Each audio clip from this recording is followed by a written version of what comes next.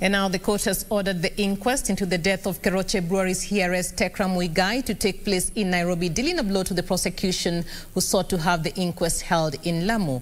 Principal Magistrate Zainab Abdul ordered the inquest to commence on the 24th of February 2021 at Milimani Law Courts. It was a sigh of relief for the family of the late heiress after the court ruled in their favor. The office of the DPP had filed an application to withdraw the case and have the matter transferred to Lamu. Principal Magistrate Zainab Abdul, in her ruling, pointed out that she had considered whether the court had the jurisdiction to hear the case and the balance of convenience of witnesses.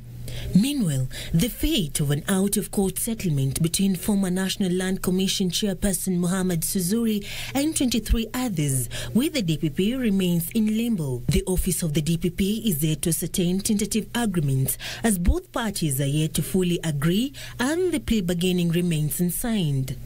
Suzuri and the other officials are charged with conspiracy to commit an act of fraud that led to irregular payment of 109 million Kenyan shillings. Magistrate Peter Oko ordered to have the matter heard on Monday the 23rd for further directions. For Channel 1 News, I'm Serafina Robbie.